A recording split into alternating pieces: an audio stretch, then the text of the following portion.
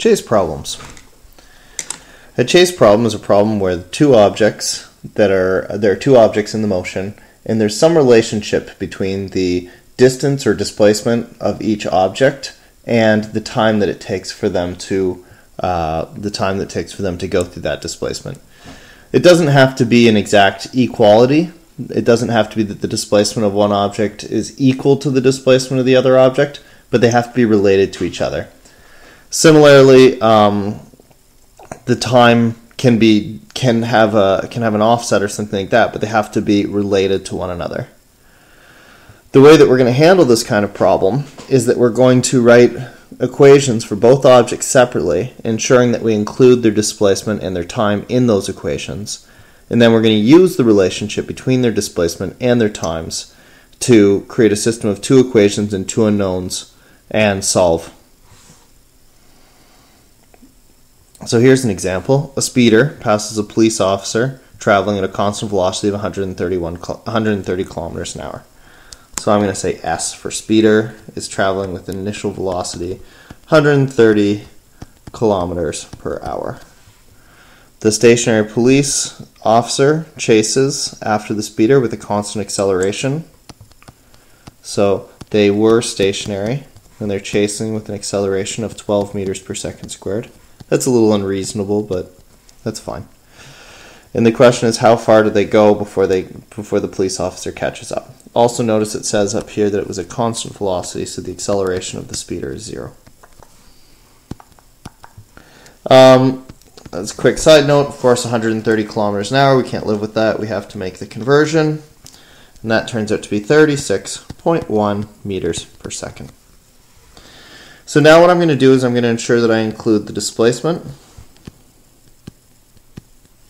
and the time in each one of these sets of variables, because in this particular case they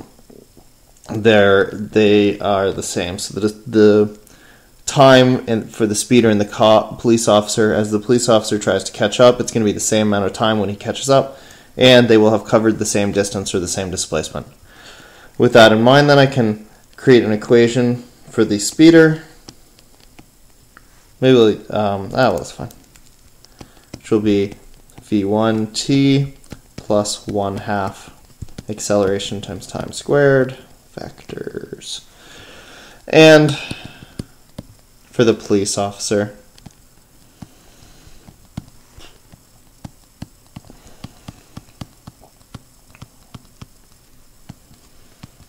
and at this point, I'm going to substitute into these equations to hopefully make them as simple as possible. So the delta d, and I'm going to start calling that delta ds for the speeder, is equal to 36.1 meters per second times time plus the acceleration is 0, so that whole term goes to 0. I can ignore it. For the police officer, the first term is 0, so that whole term goes away and I can ignore it. It's 1/2 times 12 meters per second squared, t squared. Now here, I'm just going to do that 1/2 of 12 to make that a tiny bit simpler. I can solve this equation either way. I think what I'll do is I think I'm going to recognize that the displacement of the speeder equals the displacement of the police officer. Give myself a little bit more room here. Delta d speeder is equal to the displacement of the police officer, and so I can use that to create one equation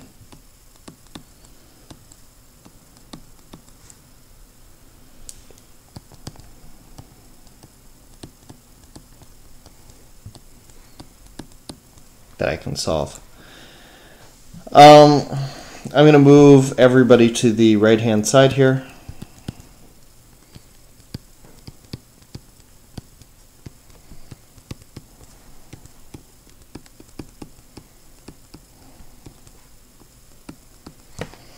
And I'll be formal with this. I'll factor out the t.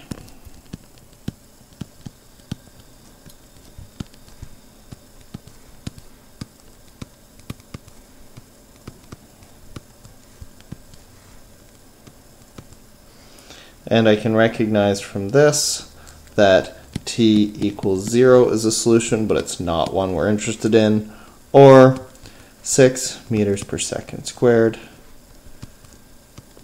t minus getting ahead of myself there, minus 36.1 meters per second is equal to 0. And so 6 meters per second squared, t is equal to 36.1 meters per second. Divide both sides by 6. Then I'm going to get a time of 6 seconds. Okay. With that time of 6 seconds, I can go back to either one of these equations and substitute to find the distance. What the heck, I used the one for the police officer.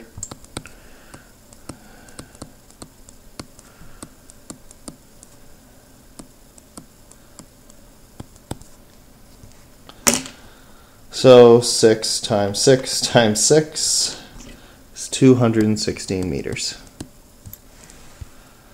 So that would be how far the police officer had to go to catch up to the speeder, and obviously then it is the same distance that the speeder would have traveled in the same amount of time.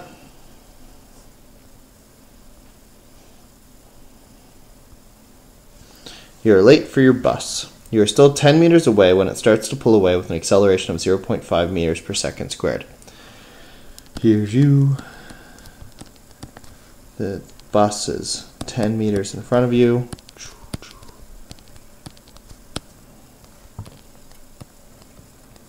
There it is. Okay.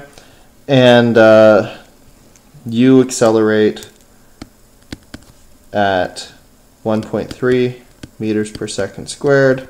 And you have initial velocity of 3.0 meters per second. The bus, we're assuming it says it's just started to pull away, so that means that it was at rest. And it has an acceleration of 0.5 meters per second squared. And again, imagine here you and the bus are trying to travel a related amount of time, or a related amount of distance in the same amount of time. So that's why this is a chase problem. You're not traveling the same distance as the bus. You specifically, delta D person, is going to have to be equal to whatever distance the bus travels plus 10. As in, you've got to go 10 further than him to catch up to him. And this is what I mean by the displacements don't have to necessarily be equal. They have to be relatable to one another. And that is all going to occur in the same period of time. So that's that. So let's write out an equation for each.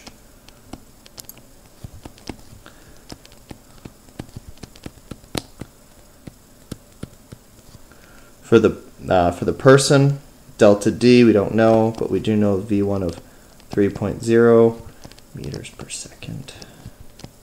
T plus 1/2 1.3 meters per second squared, t squared. So that's the delta D of the person. And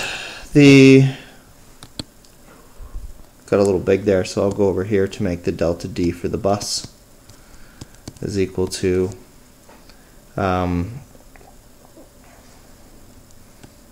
V1 t plus 1/2 at squared. Here the initial velocity is 0, so this term is 0. So we're looking for displacement on a bus here of 1/2 times 0.5 meters per second squared, t squared. Now using this equation, I can combine these two relationships to make an equation that's solvable for t. It's going to be a bit of a pain to solve for t, but it's solvable for t. So let's Let's find ourselves some space to work in and then do that. So here we're going to say delta D for the person is equal to, remember, you have to catch the bus, so you have to travel as far as the bus did plus an additional 10. So delta D for the person is this big equation down here, 3.0 meters per second T, I'm copying from here, plus, I can simplify that, 0.65 meters per second squared T squared. And that's all going to be equal to the displacement of the bus. Just simplify that right here. 0.25 meters per second squared T squared. That right there. So 0.25 meters per second squared T squared plus 10, as in you have 10 meters further to go. Okay. I don't know if you see this lining up yet or not, but this is going to turn into a quadratic. The 0.65 meters per second squared T squared minus 0.25 meters per second squared T squared. I brought that over to the left. I'm bringing over to everybody to the left. Plus 3.0 meters per second T minus 10 is all equal to 0, and I can simplify my like terms here. 0.65 less 0.25 is 0.4 meters per second squared T squared plus 3 meters per second T minus 10 equals 0. Using my quadratic formula, there's my A, there's my B, there's my C. So I get the square root. Oh, I'm getting ahead of myself here. T equals negative B plus or minus the square root of B squared minus 4AC. There is a way to do the quadratic formula, probably on the calculator that you're using. I suggest looking it up on YouTube. Somebody certainly has put out a video that explains how to do it. I can't obviously tell you that because it depends on what kind of calculator you're using. But you're on YouTube already, so I suggest you look it up. It certainly is easier than doing all of this.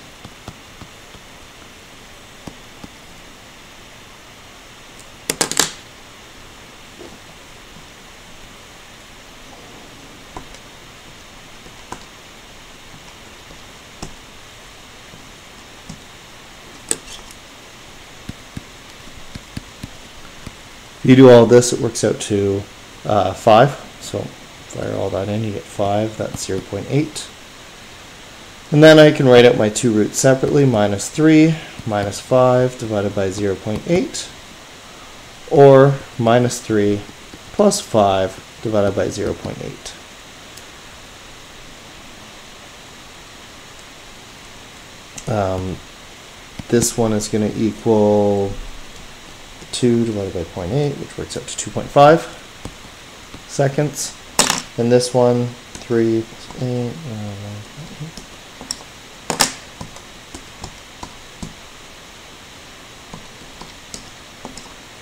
8, equals, hold on, negative 10 seconds. So there you go. This is obviously the root that we're interested in. This root is very weird. I guess if we were to try and graph these things and understand where that root came from, you would start here in the bus. Let's say the bus starts up here. So the bus is a quadratic, a very shallow quadratic like that. You are a quadratic that goes like this. And you're meeting here at 2.5 seconds. But I guess if you extend those back because you're a sharper quadratic, remember the model doesn't know that time doesn't go infinitely far back or infinitely forward, so this would be that t equals negative 10 root, for whatever that's worth. This is the bus. This is you. if you plotted those quadratics. So this obviously though is like going backwards in time and meaningless. Okay, so it took you, what, 2.5 seconds to catch the bus. So the question actually asked, what is your top speed when you catch the bus? So if we go back to our original information, you had a v1 of 3, a acceleration of, can't remember, 1.3. And now we know it took you 2.5 seconds to catch the bus. So we're looking for V2 to answer the final question.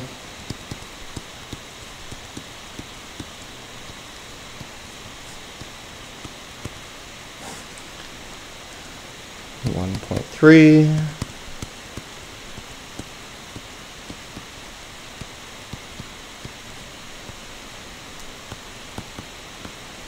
I'll multiply both sides by 2.5 seconds.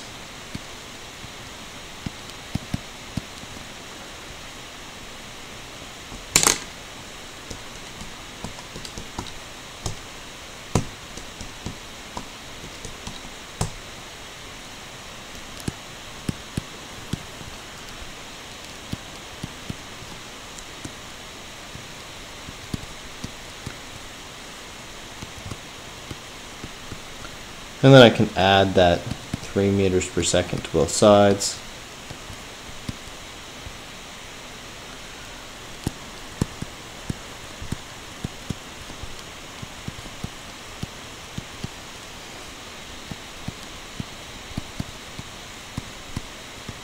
And I get 6.25 meters per second.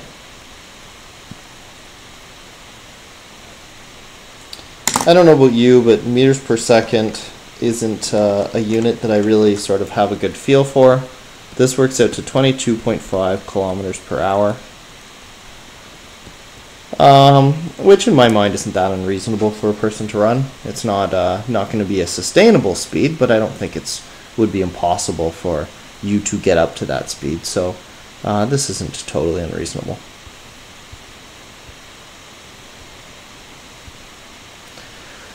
All right. I feel like I should do a train question, because when you're studying physics, or when they always talk about physics in the media and what have you, it's always these kinds of a train leaves this place or a train leaves that place. So here's our train question so that we can have one.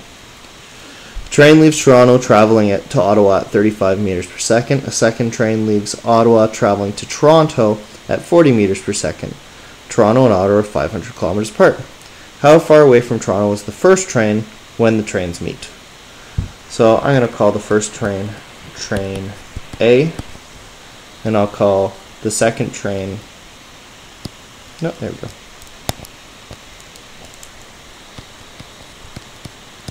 train B.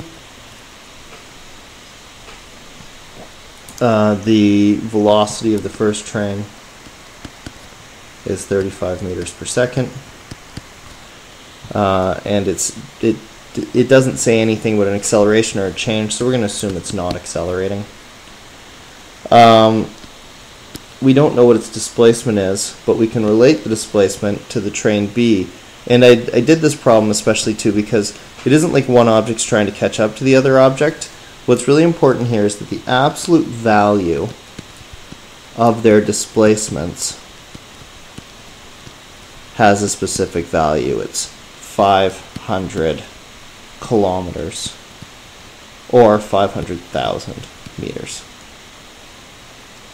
For train B, I've got a velocity of 40 meters per second, and again we're implying that it has no acceleration, and whatever time is for one train and the other train, it doesn't make any difference, it's time. So this is a chase problem in that I can come up with a relationship between the displacement and the time associated with two objects. What I'm going to do now is I'm going to do the same basic thing. I'm going to write out that delta D equation, and then I'm going to substitute it into that equation, and then hopefully I can solve. Mathematically this will work out a little bit easier this time because we have some zeros to work with, which makes our life a little bit easier.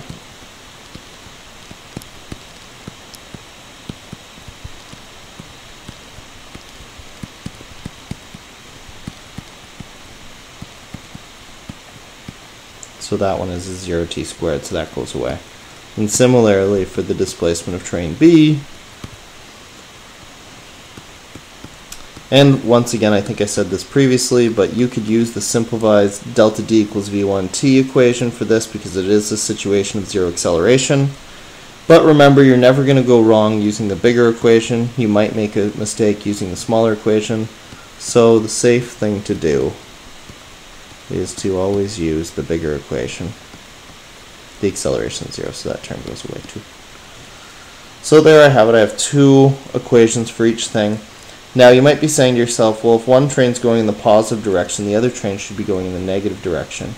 But if I look up here, I'm going to see I want the absolute value of their displacements. I don't want to worry about they're coming together, but that's not really what's important. It's about the total distance they travel. So I'm going to basically just ignore the sign that would have been there.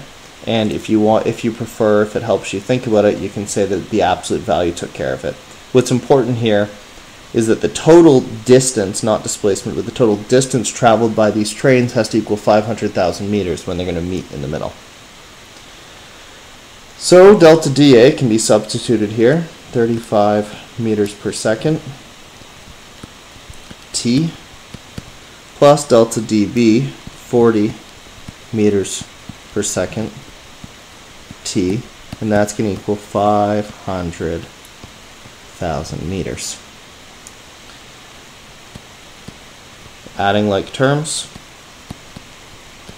I have 75 meters per second t, and that's equal to my 500,000 meters. And then dividing both sides by that 75.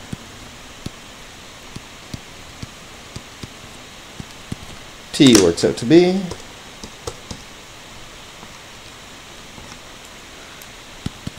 6,666.7. And that might seem like a sort of extreme number, but keep in mind we're in seconds right now. So that's, what is that, about 2 hours or something like that? It's not all that large of a number. The trains are going pretty fast. Anyway, with that number, what I've been asked for is how far away from Toronto is the first train when the trains meet. So what I need to know then is the displacement of train A.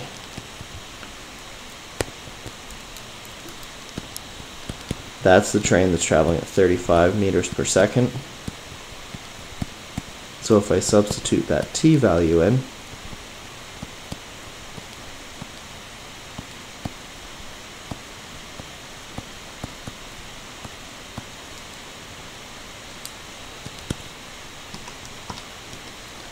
I'm going to get that it's 233,333 meters away, or I can round that to 233 kilometers away from Toronto.